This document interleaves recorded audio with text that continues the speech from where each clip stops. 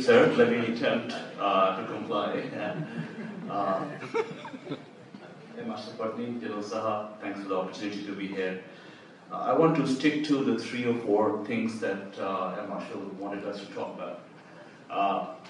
I want to start with the first point, which you talked about, our views on offsets and how that has been able to provide benefit to the Indian industry, to the Air Force. Let me do a snap poll. How many of you in this room believe that the offsets have delivered the promise over the last 7 years? No. Any hands? Not a single hand. How many of you in this room believe that the offset obligation that's been laid on OEMs have come for free? Nobody? So who pays for this? Air Force. How much do you pay for this?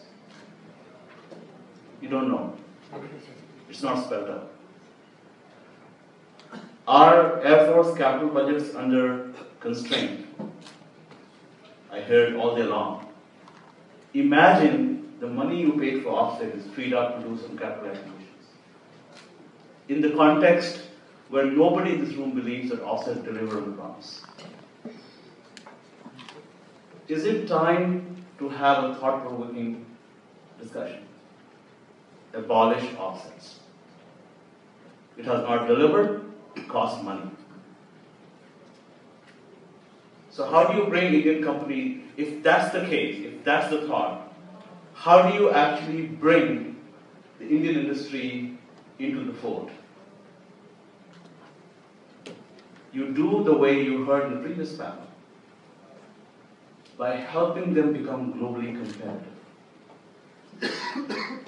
By injecting on them the basic principles of manufacturing. What does it take to have manufacturing, globally competitive manufacturing? It requires labor. Not just any labor, we're talking about aerospace, we're talking about highly skilled manpower. It requires capital. These are long-term gestation projects. You have to figure out a way to bring capital which can live for a long time without earning returns. It won't happen with get-rich-quick VC capital. It requires long-term capital. Right? It requires supply chain management know-how. Right? It requires an ability to manage tiered supply chain structure, not just tier 1, but tier 2, tier 3. Let's ask your OEM partners to step up and do those things, and not gum them up in offset management, which takes a lot of energy for just accounting. Just a thought. Perhaps there's a way to free up capacity, intellectual capacity, execution capacity, your capacity in capital budget to buy more and not flow that back into something which has, according to this group, has not delivered. So, sir, in light of the time, 7 minutes, let me come back and address other questions.